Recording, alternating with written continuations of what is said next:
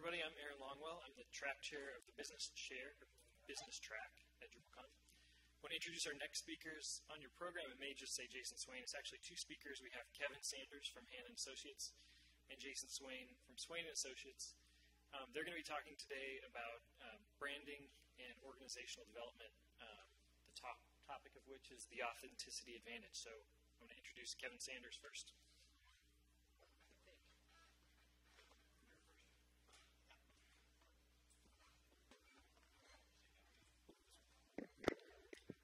Morning. Before we get going, we wanted to talk a little bit about Jason and myself, not going into bios necessarily, but kind of give you a sense of why we're both here and why we're both sort of talking about stuff today. And we're going to take turns at covering some of the material.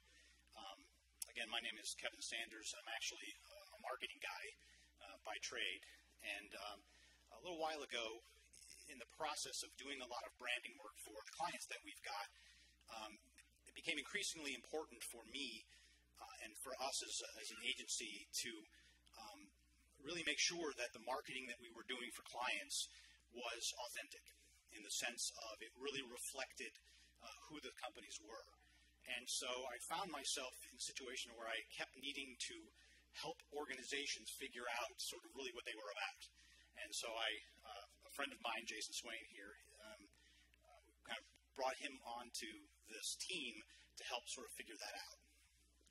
And I've always kind of had the opposite problem. Again, I'm Jason Swain, and what I've done for a living is do organization development. So I help organizations kind of get healthy on the inside. And a lot of times I get a client kind of all healthy on the inside and working really well, but I have no capacity to help them tell their story. So who cares if you're working really well and efficiently if no one knows who you are and how you do what you do? So that it became this great partnership where we like to describe it as two great tastes that taste great together. So an external marketing guy and an internal OD guy kind of joining forces. And that's really what sort of brought about this whole discussion and whole process that we've developed around authenticity. But we want to really talk today specifically about some changes that we've seen in the world, really, and how they affect how organizations relate to their customers. And we call it the authenticity advantage, and it is about creating loyalty in a distrusting world.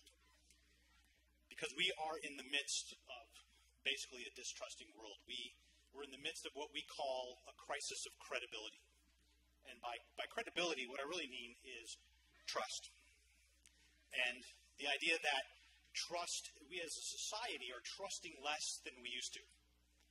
And this is not necessarily a new phenomenon. Actually, trust has been sort of slowly eroding for decades. But there's been a number of recent dynamics that have significantly accelerated this decline of people's willingness to trust. And we'll talk about those today. In fact, we believe that we're in a bit of a tipping point with respect to people's willingness to trust organizations and really institutions in general. And it is, as a society, it is having a pretty profound effect on us, and it is fundamentally altering the relationship that customers have with their clients. For example, when we talk about trust, people don't trust the government, right? In fact, trust in the federal government is the lowest it's been in a generation.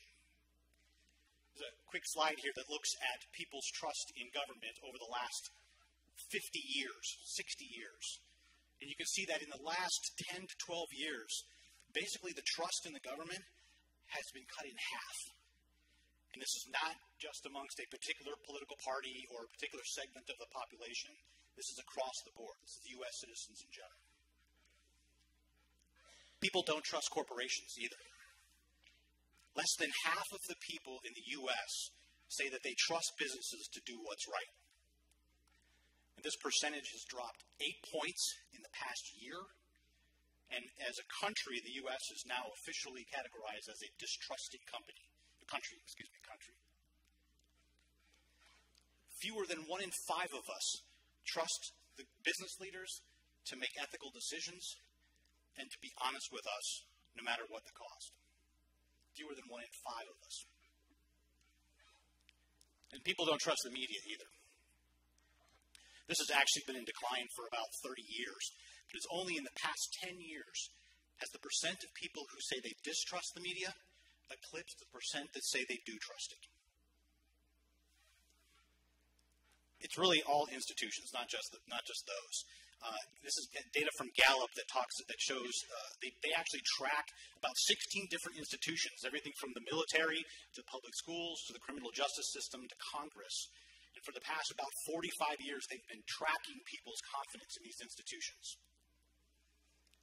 Well, in the past 5 years, more than half of these institutions have hit historic lows in confidence and in trust. So this is not about any given institution. This is a societal trend. In fact, it's not that we're just trusting less, we're actually distrusting more. This is a slide that shows the number of countries that are that are categorized as distrusting countries, meaning that more than 50% of their population says they distrust the major institutions within that country. And the number of countries that are on that list has nearly doubled in the past year. So it's not just that we are trusting less, we're actually distrusting more. And why is that? Well, there's a number of reasons. The first is technological, and specifically the internet, and our ability to access information and share information about everything and anything. We know more, we see more, we learn more about the world around us. It used to be that companies could just sort of stay protected within inside their walls and just sort of huck stuff over the wall at their customers, right? And because they pretty much controlled the flow of information, if they screwed up, likelihood not many people would find out about it. Well, not anymore, right? In this hyper-connected world now, every flaw, every failure, every transgression is not only exposed but shared with everybody. This information is being shared at rates that we can't imagine 10 or 15 years ago. And this level of transparency that allows people to have, from a corporation, from a company standpoint, it's exposing all of the potential flaws that you have as an organization and allowing people to share it with themselves. And the effect of it is that that everybody knows sort of what's going on, and you can't hide necessarily from your consumers anymore. The second major dynamic is economic, and that is the Great Recession of 2008 and the world financial crisis. This had a fairly significant impact on us as a society. It really had a strong impact on our psyche. What was interesting about it is we just didn't take our frustration and our anger out on those institutions that we felt responsible, or directly at the people that we blamed. It actually ended up undermining our faith in all institutions, both public and private. And you can see the impact of some of that data that I showed earlier. It's changing the way we view things as a society. And the last major sort of dynamic involved in this is the sort of repeated violations of our trust by the people that we hold in highest esteem in our society. Many of these people are our role models, and they have sort of consistently and repeatedly let us down. I like to look at the picture on the bottom right down there, the look that Vanessa Bryant is giving her husband. I think sums it up for all of us. We're continually being disappointed by the folks out there that we put our trust in some ways, or that we hold up as role models for our children. And these are all having a collective impact on our willingness to trust companies and institutions across the world, really. So to give you an idea of how this is really affecting the relationship companies have with their customers, we can look at the key drivers of corporate reputation over the past few years. They got a bunch of people together and they said, what is your definition? What are the attributes that you put in your definition of what is a good corporate reputation? In 2006, number 1 was having quality products and services. Number 2 was being attentive to customer needs. And number 3 was having strong financial performance. In 2006, this was people's definition of good reputation. In 2010, number 1 is now transparent and honest practices, being a company that I can trust, and then having quality products and services. And by the way, strong financial performance dropped to number 10. And if you put in the percentages of the people that chose these answers, it really gives you a sense of how strongly people feel about this. Trust has never been more important to your company than it is today. So we believe that we've hit a bit of a tipping point. It used to be that people would trust you unless and until you violated that trust. But companies didn't actually have to build trust. They just needed to preserve it because the default position was that they would have it. Well, that's not the case anymore. It's not necessarily that you're guilty until proven innocent, but you can't take people's trust for granted anymore. You can't assume that people are going to trust you in the environment that I've laid out in slides earlier. So, we want to step back, I guess, at this second and talk about what do we mean specifically by trust. Because we have a tendency to think of trust as a single thing, when in fact it's actually a combination of things. It's a combination of judgments and assessments you make about somebody on whether you consider them to be trustworthy. So when we talk about trust, we're usually thinking of it in the context of either competency or authenticity. And by competency, we mean whether somebody is capable, meaning that they have the ability to do what they claim to do, and that they're dependable. And that is that they have a history of fulfilling their commitments. On the other side, authenticity, what we mean by that is typically whether somebody is being sincere, whether we believe them to be acting honestly and in good faith, and also whether they're genuine. Do we believe that they are who they claim to be? So there's really sort of two sides of this dynamic of trust and what it means to people. We think most companies have done a really good job over the years of trying to build trust through competency, making high-quality products and offering dependable service. But we'll also argue that a lot of the breakdowns in trust that we're experiencing now are due to failures in authenticity, in failures from organizations being sincere and being who they say they are. Now, most companies, when they screw up on the left side of this equation. There's a breakdown in competency. But then they try to deny it or cover it up. And that ends up undermining people's faith in their authenticity. We prefer people who are honest but incompetent over people who are competent but dishonest. There's a great quote by a gentleman, Kurt Dirks, who wrote a book about trust in leadership. And Kurt says that people will forgive a leader who compromises their trust because of a lack of competence, but not a lapse of integrity. We as a people have a tremendous capacity to forgive. We're more than willing to forgive organizations that screw up on the left side of that equation, right? But it's much harder to rebuild trust after you've been misleading or deceitful. So I'm going to invite Jason up here to now talk about sort of how do you build trust. I've talked about sort of what's broken. He's going to sort of help you figure out how to fix it.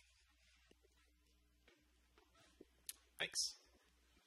Well, as Kevin has clearly illustrated, today you have to actively work to build trust. So the question is how? How in society where people are actually less willing to trust and actually looking for reasons not to trust you, how do you earn and maintain people's trust in today's world? And not surprisingly, our claim is that you have to be authentic. So the question then is, well, what exactly is authenticity and how does one become authentic? Well, philosophers and writers and artists have been kind of wrestling with authenticity for centuries. You know, everyone from Plato to Shakespeare to more contemporary folks. And the common definition of authenticity seems to always come back to this. It's being true to yourself, and it's being who or what you say you are. So let's unpack this a little bit. Let's start with being true to yourself. So the first thing you have to do if you want to be true to yourself is you have to understand yourself. You have to know yourself. What I would say is when most organizations go to create their identity, that's a process of creation. They're trying to create something that sounds good, something that will convince people to want to come do business with them or come to work with them. And what we would claim is you don't want to create that. But if you think of most of the marketing campaigns, it's marketing people sitting down and creating a story. And there's a real danger in that because the second you're not who you say you are, that's exactly what creates distrust and cynicism. So the only way to ensure that your decisions and your actions and your priorities and the products and services that you make and the experiences that your customer has are consistent with who you are is for that who you are to be truly you. And so it's not a process of discovery. Instead, it's it's not a process of creation. It is a process of discovery. More on that in a minute, like how do you actually discover your own authenticity. But before we get there, let's look at the second piece of this. It's not enough once you do discover who you are and what your identity is. It's not enough to just stick with that. If I know internally what makes me me or what makes my organization authentic, I actually have to consistently express that authenticity through those things I mentioned earlier. The products and services that we offer, the way we design our customer experiences, the kinds of people that we hire. And that's a very deliberate and prescriptive and disciplined process that you need to go through to make sure that we're consistently expressing our authenticity. Fortunately, we've got several great examples. So Kevin painted this very bleak picture of the declining rate of trust over time, but there are organizations that nevertheless have sustained these very high levels of trust and customer loyalty over that period of time. And so a couple of researchers studied these elite institutions to try to discover, well, what are they doing differently than everybody else that enables them to just stay at the top of their market and maintain this high level of trust and consumer loyalty?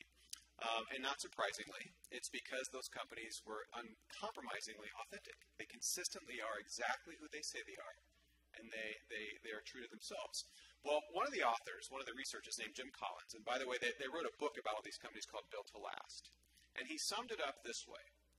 These organizations understand that it's more important to know who you are, i.e. authenticity. It's more important to know who you are than where you're going because where you're going will change as the world around you changes. So it's kind of a lot going on in that sentence. So let's kind of unpack that sentence for a second. And you'll notice that there's this interesting dynamic going on between a couple of things. There's something that never changes and something that's constantly changing. And these organizations have the rare ability to know the difference of what's sacred, what's enduring, what do we not mess with, and what's okay to tinker with. So the thing that's sacred, the thing that never changes is who you are. And that's, again, who you claim to be. You never want to violate that and stray from that. But the stuff that's constantly changing, it's the products and services that you're offering, it's the technology that you're currently using, it's the strategic decisions that you make. And you have to constantly change with those things, because where you're going to go is going to change as the world changes around you, but you only want to make decisions in that realm based upon whether or not it's consistent with who you are. So this might still be a little bit foggy, so let me give you an analogy to kind of flesh this out. Let's imagine that all of us suddenly found ourselves lost deep in the woods at night. So it's cold, it's dark, we're all hungry, we have limited supplies, and everyone wants to get the hell out of the woods. So if we're in that situation and we had no objective criteria for which way we need to go, it's literally anybody's best guess. And all we can do is base our decision on what's right in front of us. And chances are pretty good we would just lead ourselves further into the woods to our own demise. But now imagine that we had the luxury of knowing that the closest civilization is due north. If that's the case, and let's say we had somebody in our group that knew how to read the night sky, and we could identify a star that we knew was due north from where we were currently standing. Now, every single one of us knows exactly which way to go.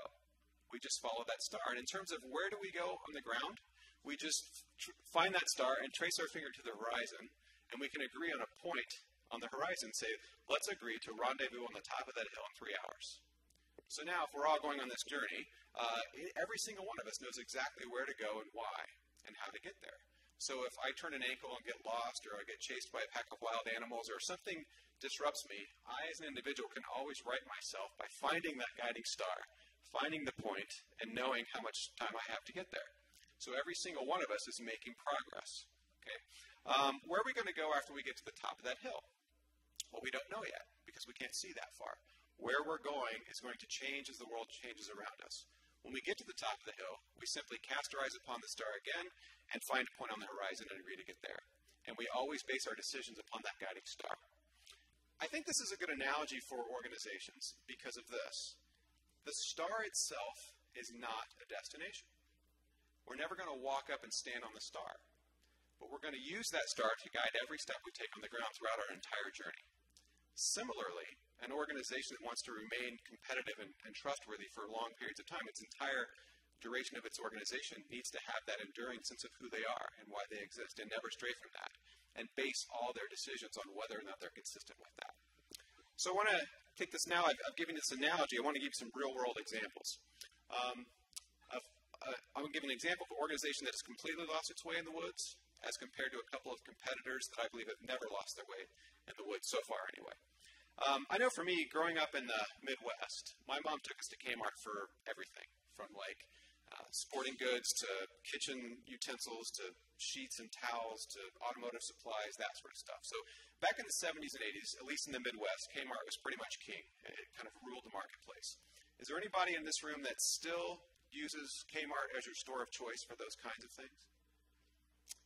Okay, not a single hand. So I think it's a pretty good indication of the market share that Kmart enjoys today. So if you don't go to Kmart, where do you go to those sorts of things, for those sorts of things? Walmart and Target? Interesting.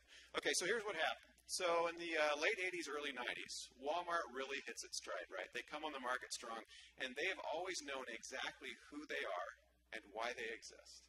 And they've done not only a great job of indoctrinating anyone who ever comes to work for them into what that is, they've also done a fantastic job of making sure that every single one of us know exactly who they are and why they exist. So well that I'm confident that you'll get this right. What are they all about? Low price. So they've never not been that. Okay? So on that level, we trust them because they're always who they say they are. So let's go back to Kmart. Suddenly Kmart wakes up one morning and a third of its market share is gone. And they don't have a guiding star. So all they can do is base their decisions on what's in front of them. And the only choice left was to lower their prices. Well, Walmart saw this coming from a mile away. They obviously went after Kmart, knew this was happening. They're experts at this. This is their own game. So no matter how low Kmart went, they were able to go lower. So Kmart's fighting this bloodbath, hemorrhaging cash and customers in a battle that they can't win. And someone else comes along and says, oh, that's interesting. You guys duking it out over a low price down there. We're not even trying to compete down there. So for you and I, if we choose to go into a Target store, when you walk through that threshold, you know I am going to pay more than I would have paid had I gone to Walmart. And yet millions of us choose to do that on a regular basis. So why is that? Why would you choose to go to Target as opposed to Walmart knowing you're going to pay more? What are you paying for? What's that? Okay. Well, they put much more of a premium on customer service, so they're nicer to you. The stores are nicer, and they have famous name brand designers. So let's go back to Kmart. So Kmart suddenly wakes up, and another third of their market share is gone. And all they can do is base their decision on what's in front of their face. And they realize, oh, crap, we're going to have to compete on that level, too. And now, I don't know if you remember this, but they brought in the Martha Stewart line, the Kathy Ireland line, and the Jacqueline Smith line. So now, if I'm an employee at Kmart at this point, I'm scratching my head, and I'm having this identity crisis. Who are we? Are we low price? Are we high end? Because we can't be both. And as consumers, we're looking at this, scratching our head, saying, well, why the hell would I go to Kmart? Because if I just need the lowest price on something, I know if I go to Walmart, I'm going to get that. But if I wanted something a little bit nicer and a nicer shopping experience, and I want a particular designer, I'll go to Target. Why would I go to Kmart? And subsequently, very few people go to Kmart anymore, and they file for bankruptcy, and I would argue that they're probably not long for this world. So the question is now, how have these companies done this? And more importantly, how do you do this? In other words, how do you discover your guiding star? Well, if you go back to that study, the Built to Last study, all those companies that have enjoyed that long-term competitive advantage and employee or customer trust, they all had a couple of things. All of them had a very small set of core values. And by small set, I mean none of them had fewer than 3, and none of them had more than 5. But the thing about these core values is they're alive. They use them deliberately and prescriptively on a regular basis to make sure that all the decisions they make are guided and informed by those values. So again, that's like that guiding star. So the values define what the company stands for. It's your identity. And the other thing they all have is a very clearly articulated core purpose. That defines why the organization exists. And there's a very big difference between why an organization exists and what that organization does. You can pursue your purpose till the end of time, but you'll go through lots of different things that you do, different products and services and so on. But you're always pursuing that core purpose. So some example, well, actually, let's kind of further define these core values. Again, they're a small set of timeless guiding principles. These are things that you would adhere to even if they became a competitive disadvantage. And these are the things that you have to look inside and discover what they actually are rather than create these. They're independent from current environment or competitive requirements. Again, you go back to Kmart. They're responding to the current competitive environment. Authentic companies pay no attention to what's happening in the world, and they adhere to their core values, and they always are who they say they are. They don't require any external justification. It's just who they are. And they have intrinsic value and importance only to the people in the organization. So, again, a lot of times we'll work with an organization and we'll help them discover and unveil their core values. We're not creating anything new. We're helping them discover what's already there. And inevitably, they always have these employees that say, well, we've got this group over here that don't really have value congruence. So you guys are smart. Help us. How do we get these people to align with our values? And we have to say, we have bad news for you. You don't. You have to find people and attract people that already share your values. So just to give an example of an organization that knows its values and how it manifests. So it is authentic and it expresses its authenticity consistently. I'm just going to do a couple of these just to give you an example of how Starbucks lives its values. Let's look at everything matters. Never ever lose focus on your customer's perspective and point of view. One of my favorite stories of how this manifested itself at Starbucks is there was a particular store, and they discovered that a high percentage of their customers were deaf. So the employees in that particular store took it upon themselves to bring in an American Sign Language tutor and learn sign language so they could communicate with their customers via sign language. And let's just take it, leave your mark at the very end. There's a couple things that Starbucks does really well here. They actually have corporate policies that mandate environmentalism, volunteerism, and philanthropy. And the other thing they have is their famous triple line. Most organizations just have the financial bottom line. Well, Starbucks puts equal measure on your financial bottom line as well as your societal impact and your environmental impact. So they're very true to this. And that's what causes people to trust them and be loyal. So let's look at core purpose. Core purpose is another thing that authentic companies share. It's why the organization exists as distinct from what it does. It reflects people's idealistic motivations for joining the company. Again, if you find people who share your values and believe what you believe and want to be part of your purpose, when they get to work, they're excited because they get to do that all day. That's why they come here. It captures the soul of the organization. It should be something you could consider should last for about 100 years. Something I could devote my entire life to pursuing and hope that I leave a legacy so that others can keep doing it after I'm gone. It's got to be that powerful. It's why you do what you do. So again, goals are to be achieved, but you can never fulfill a purpose.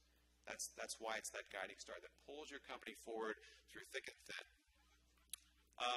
Here's some famous core purpose examples. 3M, the purpose of their organization, not what they do, but why they do what they do, is to solve the world's unsolved problems innovatively. So again, if I'm an engineer and I love to innovate, and I get a job at 3M, I have arrived, because I get to show up and innovate all day. And one of the ways they manifest itself is they have what's called 20% time. So all paid engineering staff get to spend 20% of their time working on anything they want to. Now you might think they'll be, watching, back episodes of Breaking Bad on Hulu or, checking their email or whatever. But no, these people who love to innovate. And that program is a thing that's yielded things like the Post-it note and other of their famous products. Mary Kay Cosmetics, one of my favorite stories. The sole purpose of that company is to provide unlimited opportunity for women. Now, what they do is sell hair and makeup products. But the story is that Mary Kay Ash was a senior executive in the 70s and 80s, and she got so sick of hitting the glass ceiling. And she said, you know what, forget this. I'm going to go start my own company. And the sole purpose for this company is to make sure that there is no glass ceiling. And the fact that they sell hair and makeup products was an afterthought. It's the way in which they pursue this purpose. And undoubtedly, hundreds of thousands of women all over the world are driving pink Cadillacs and making far more money than they ever could have had this company not come to be. Let's jump down and look at Apple. One way of saying their purpose, I think, is fair to say that they've always been about challenging the status quo, resisting Big Brother, and giving us more simple alternatives and choices. And if you look at everything they've ever done since the dawn of their company, it's always been devoted to that singular purpose. When they first started their company, they took on IBM, the big status quo monopoly organization that made things challenging and difficult. And suddenly, they take them on and force them to do things very differently. And then they challenged Microsoft. And then they're challenging the music industry, the phone industry, publishing industry. And if you're in television and movies, watch out, because you're probably next. So it's singularly, always devoted to that singular purpose. What they do is sell computer products, but a lot of other companies do as well. This is why they do it. So I think it's fair to say that if you're truly, authentically you, people will connect with your organization on an emotional level. And they'll experience this as an invitation to belong to something, rather than just an opportunity to make a purchase. And as social beings, we're drawn to things like that. And it's at this point that choosing to do business with your organization as opposed to one of your competitors is no longer a rational decision. It's an emotional one. And this is when consumers and your clients and customers become beyond reason. They're loyal to you and trusting of you beyond reason. I think nice picture of this, people waiting in line, camping overnight in the rain, waiting to buy their next Apple product. Okay. So Kevin's going to come back up and round out the talk about authenticity. Thank you.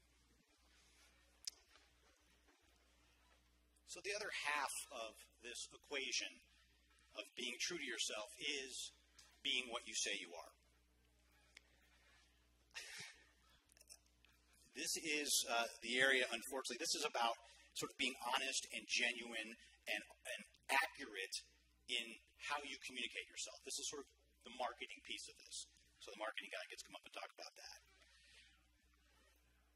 When they ask people what forms of communication were trusted and not trusted, it'll come as no surprise to you that what others say about you is considered far more trustworthy than what you say about yourself. And as marketing people, this is the area that we've got the sort of biggest hill to climb, the most work to do. And it's the part of our organization that we probably ought to put more focus on when it comes to authenticity. And that is because, like I said, when it comes to marketing our products, we're a bit authenticity challenged.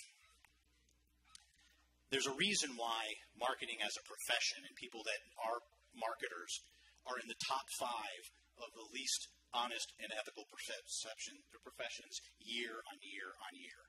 It's because they are a bit sort of authenticity challenged. I'll give you a couple of examples. First of all, I believe that somewhere, somebody is brewing a beer that is truly using the finest grains and hops. I just don't believe it's PBR. Much as I like their product, I gotta believe that somebody is actually using the world's very best grains and hops, and it's not them. Let's look at Snapple Apple real quick. If you take the bottle of Snapple Apple and you flip it around, and you notice the ingredients, notice anything missing? Yeah, apples. Snapple Apple contains no apples whatsoever.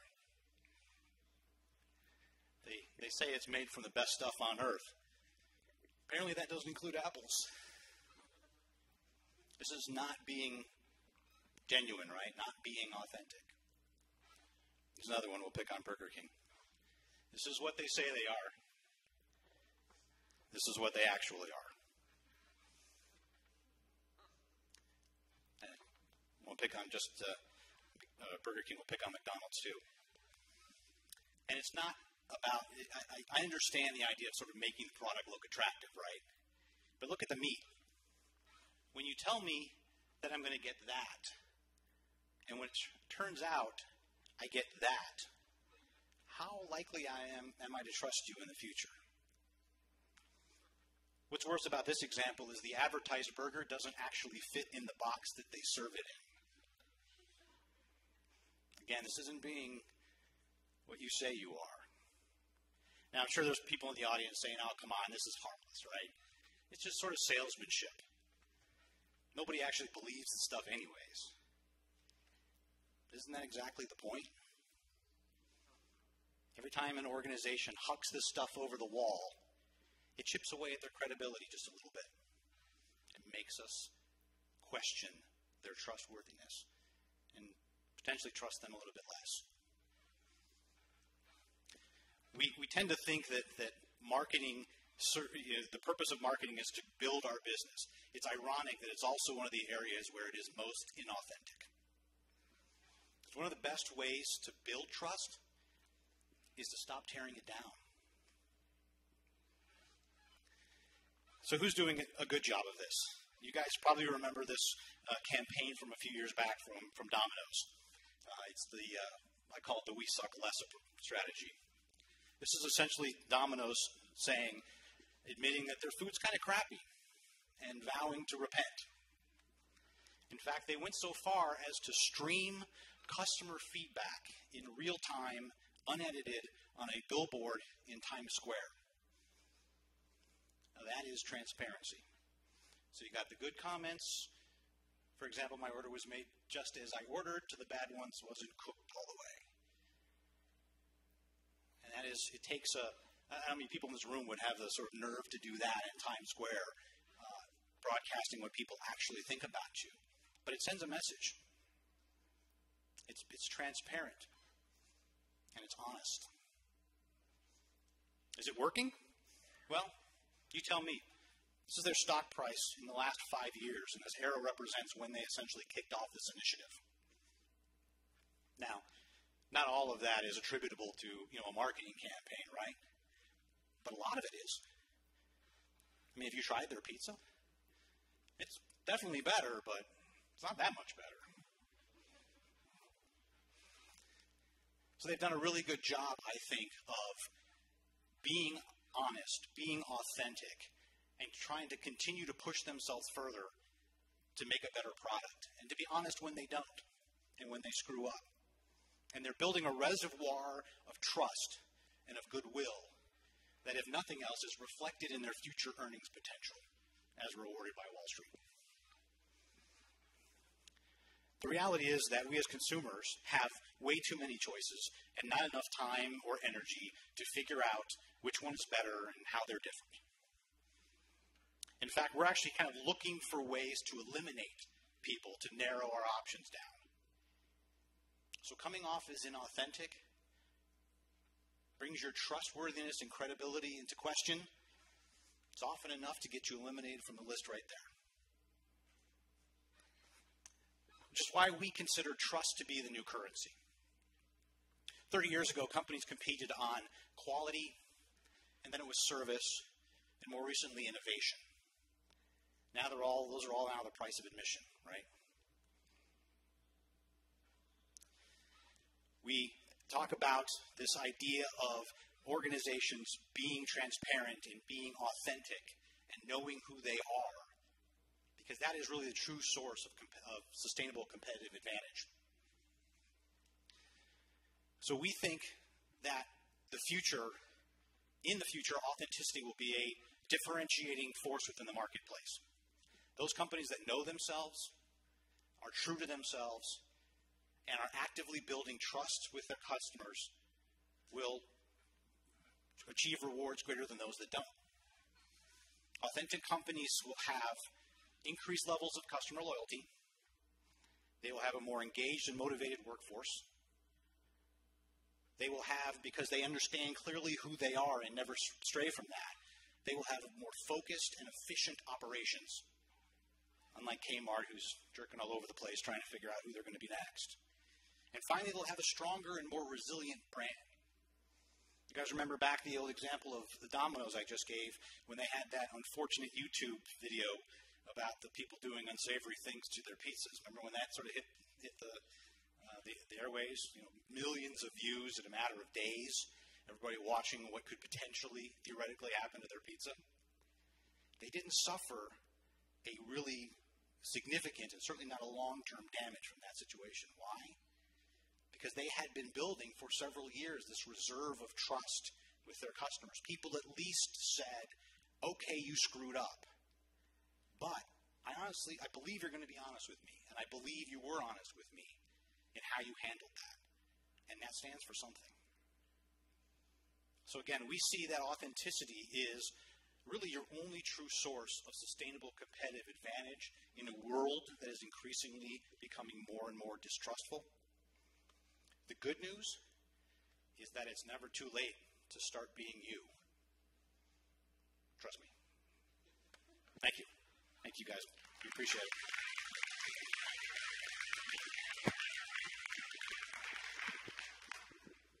Yes, if this is our Q&A, if you guys have questions about some of the stuff that we've thrown up here, I'd be happy to answer them. Try to. And we'll tell you when we don't know. Please.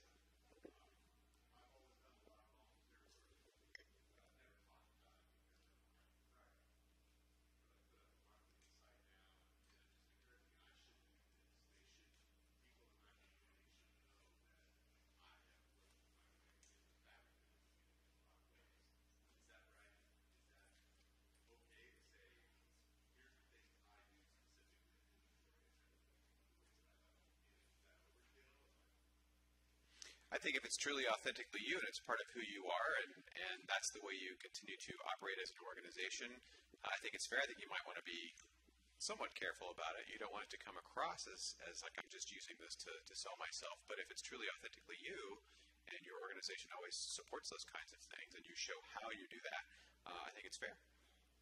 Absolutely. And again, I think there's nothing wrong with, and I've worked for a number of companies in the past, and one of them was Timberland. You guys are probably familiar with boots and apparel company. And Timberland did an awful lot of stuff, a tremendous amount of stuff for the environment, for the community, and they gave back, much like Jason talked about with Starbucks. And they were always reticent to talk about it because, again, they felt like it was bragging or that it was somehow boasting about the things that they did. And we had to figure out a way to tell that story because it was part of who we were. And when Jason talks about this idea of sharing your values so you can attract people that will also share those values, that only works if you've communicated those values.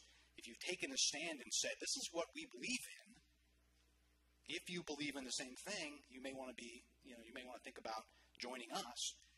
We had to work really hard when I worked at Timberland figuring out where that line was because, again, much like you said, people are concerned about overstepping it. But I would say if the opposite of that becomes not sharing that kind of information about what you're about and what you do, I think you're closing off some opportunities for yourself, potentially.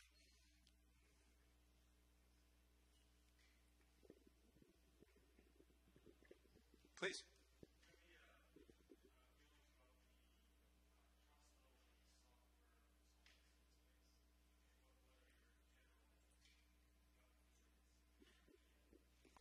Would all the software consultants please step outside?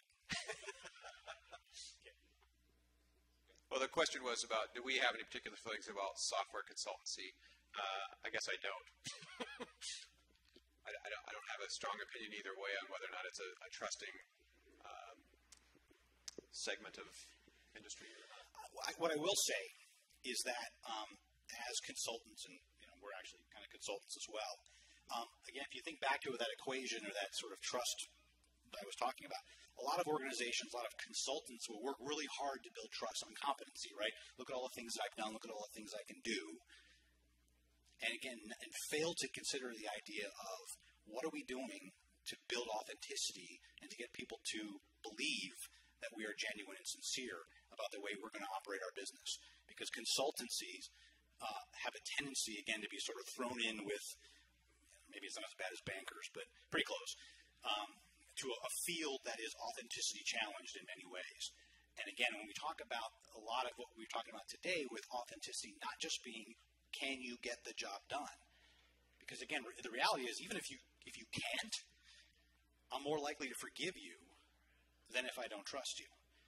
And so if you think about companies and this idea of this tipping point, the idea that companies have to work at building trust. They can't just assume that they're going to have it and God forbid they're going to keep it if they don't keep building it. From a consultant standpoint, it's often, how do I build that trust? And I would argue that start with the authenticity side. The competency side will follow. Please. Yeah. Okay. So my question is, sometimes, this is very relevant to a company, very relevant to even a consulting group, and a lot of that's very relevant here. But what about, sort of the authenticity of a group, a business within a business, right? I was at a talk with NBC, and it relates to what I do at McKesson. I'm a small group within that, but we are also selling our services internally. So do you guys see that really applying in that same context as well? Absolutely. I've got several clients just like that within larger organizations. Like right now I'm working with just the accounting department in a large city, or working with, within a university, one particular department. And so a lot of times the people within that department or team, they're providing services to other people in the organization. And the other people don't trust them. And so helping that particular group of people kind of coalesce around, well, as an organization internally, who are we? Why would people come to us, and how do we want to be treating people? And they essentially sort of internally brand themselves. And over again, I've seen that takes off. And everyone else in the organization is like, what are those guys drinking over there? What are they doing? And suddenly they become the place where people want to work. And then the next call I get is from another department within the organization or the senior leadership of that organization. So absolutely. I think the beauty of the work that I do is it translates to any group of people who've come together to do anything. I don't have to understand what you do. I just help you get better at that, because I help you discover and determine who are we and why do we exist, and let's all work on that together really well. So absolutely. I think it doesn't have to just come from the top down. It has to come from the top of your department, and everyone has to be on the same page there, but absolutely. Great question. Yeah, the other corollary I bring into that is the idea of partnerships and relationships.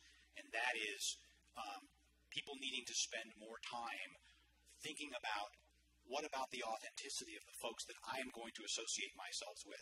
Not just within an organization, but across organizations. So who are you guys partnering with out there in the community? Who are you associating yourselves with? Who are you saying, I'm with them? And how authentic are they? Because again, the types of things that they may be doing to either undermine their authenticity or to increase the distrustness of the folks that they're working with might also splatter on you by being associated with that. So we haven't talked about it here, but the idea of organizations often making partnerships out of, because of things like the competency side of it. Those folks can do something that we need to have done, therefore we ought to partner with them, without considering what do they represent and who are they about, and whether we want to be associated with them, whether they will hurt or help our brand by being associated with them. Anything else? Great. Thank you very much. I appreciate you guys stopping by today. I appreciate your time.